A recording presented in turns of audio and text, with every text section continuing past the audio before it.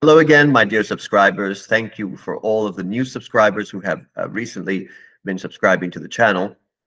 The content of my video today is going to be about one of those. I've been making videos this week about all the things that are irritating in math. And there's a lot of it in irritating in math education. I should say it's not math, but we're going to talk about a very common misconception that it's taught in many schools around, not just in the United States, but also around the world, at least around the Western world, which is what I'm familiar with. I don't know how they do it in other places. I do know how they do it here in the United States and also in parts of places like Great Britain, Canada, etc. So math lies. Now, I know the title of the video is a little bit strong, right? Some of you might be saying, but Professor Cromwell, my teacher wouldn't lie to me. My definition of a lie is something that is a statement that is not true, a statement or a principle that is not true. It can be unintentional, but it's still a lie. Just because someone doesn't have the intention doesn't make it any less of a myth or misconception, or in this case, a lie, because it's not really based on any solid mathematical grounding. And one of those is the issue of Pemdas, right? And typically they pronounce it in this very Pemdas, right? As if this is something, some magical thing. And the issue that I have with it is that if you learned Pemdas, you know that it stands for please excuse my dear Aunt Sally. And it's an acronym. And it's really an acronym that has haunted students' math lives for generations. It's supposed to promise you order, but all too often it delivers confusion. I see it every single year in my college freshman courses when they're being introduced to calculus. The first thing, oh, PEMDAS, PEMDAS. Not good. Not good. Why? Because the majority of students read it like a grocery list.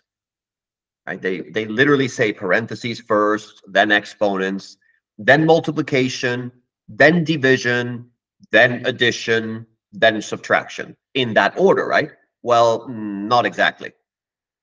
So picture this, right? Let's say you have an expression. This is something I see every single semester. Without fail, you have 6 divided by, and then we'll do 2 times 5, as you can see. Now, if you learned PEMDAS literally, the first thing that students do, they say, oh, multiplication first.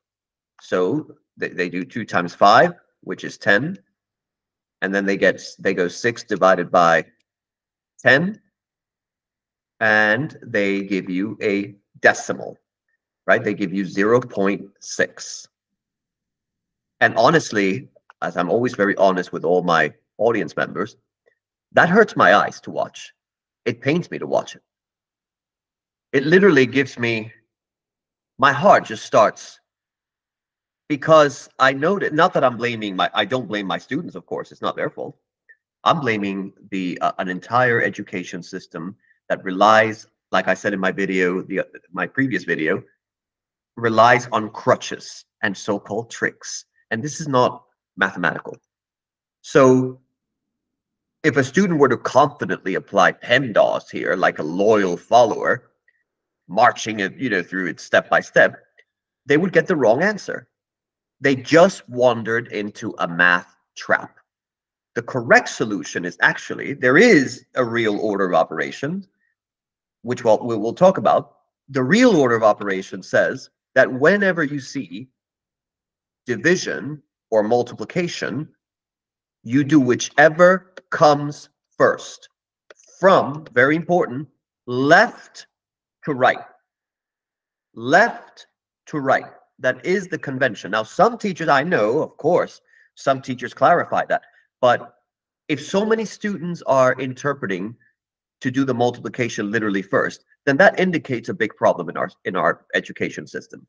So either 2 things are happening. Either students are just not paying attention, which could be the case. Every year I notice that more and more. Or it could be that teachers are not all the teachers are at the secondary school level are clarifying that. So in this example, listen to what I just said. You look at the expression from left to right, and multiplication and division actually have equal priority. You do whichever comes first. So in this case, we have 6 divided by 2, which is 3. And now we have 3 times 5 left over, and the correct answer would be 15. That is the proper order of operations. And why is that? Because multiplication and division are equally powerful. They're not locked in some hierarchy where multiplication always wins. What do you think this is about? You handle them in the order they appear from left to right. So this whole PEMDAS thing in its simplicity, it often leaves this important detail out in the dust. So how do we fix this mess? Simple. You ditch PEMDAS. Now, if you still are the type of person that needs some kind of memorization tool or device, there is a much better option. It's called GEMMA. GEMMA, G-E-M-A, and stands for grouping symbols, if you have them,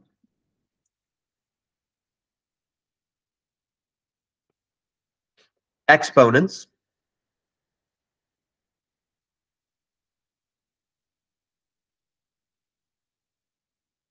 multiplication, division from left to right, whichever comes first,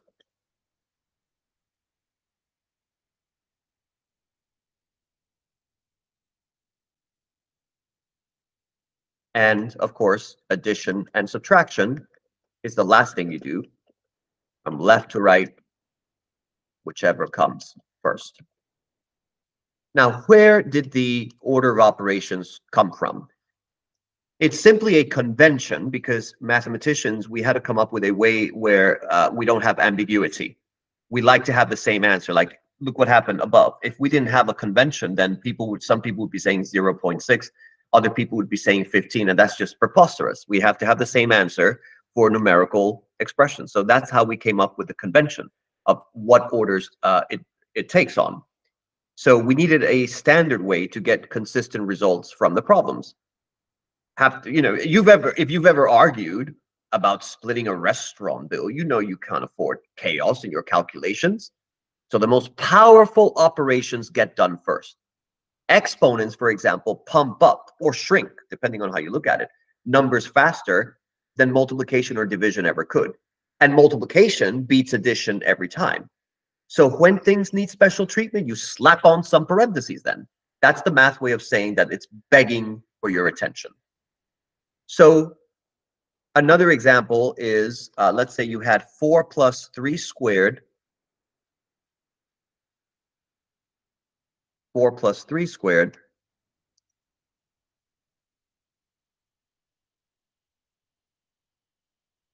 And we're going to do multiplied by 10 divided by 5 in the parentheses. So if you do that, now my screen froze. Well,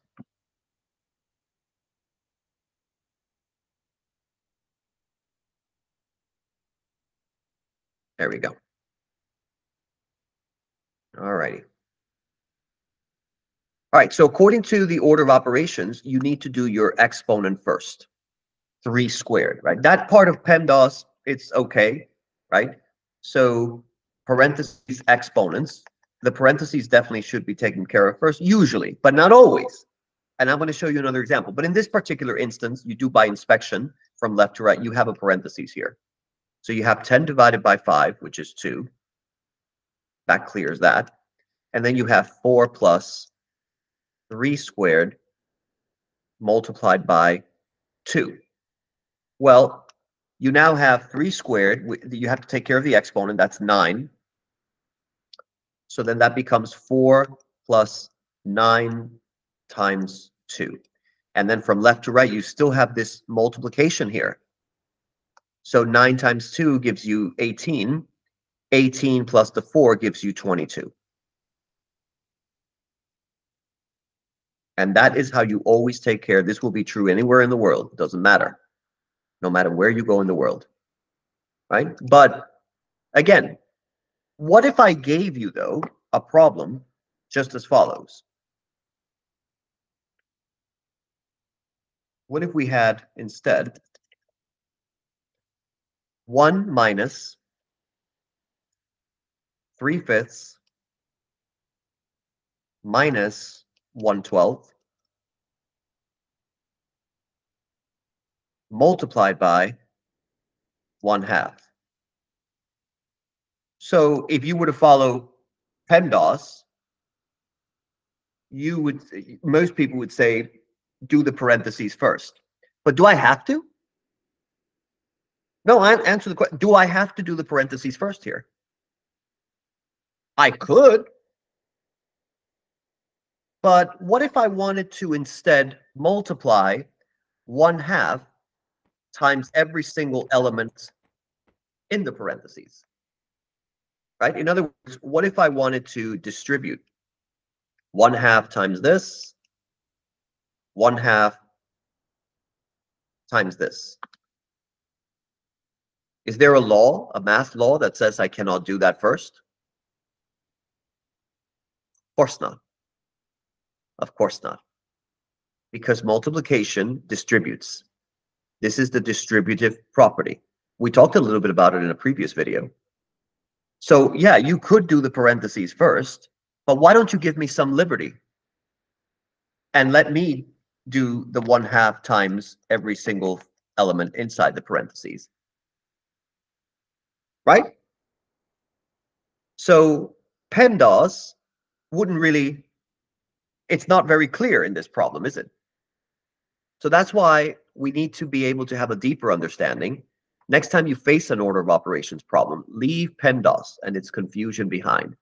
Understand that there are multiple ways, often, not always, but sometimes it depends on the problem. Sometimes you can distribute first. So this will not lead you astray. The real order of operations is that from left to right, yes, parentheses, yes, but multiplication and division, whichever comes first from left to right. Addition and subtraction, whichever comes first from left to right. So I just wanted to share that because look at this example again. Look at it very carefully.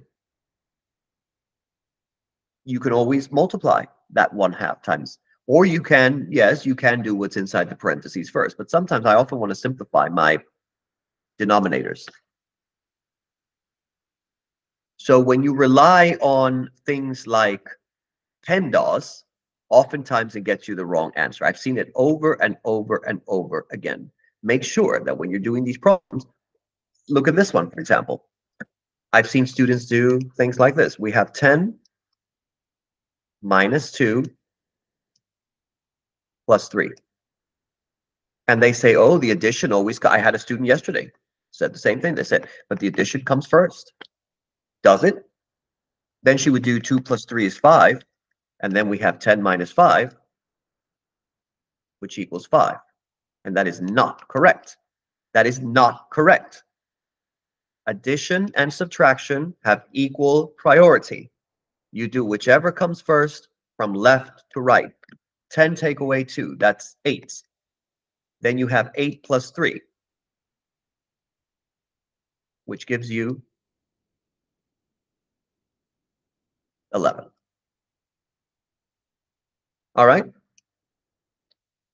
There are many more examples of the order of operations, but Gemma, if you have to insist on something, Gemma is much more reliable than PEMDAS and all this silliness. I hope this was helpful.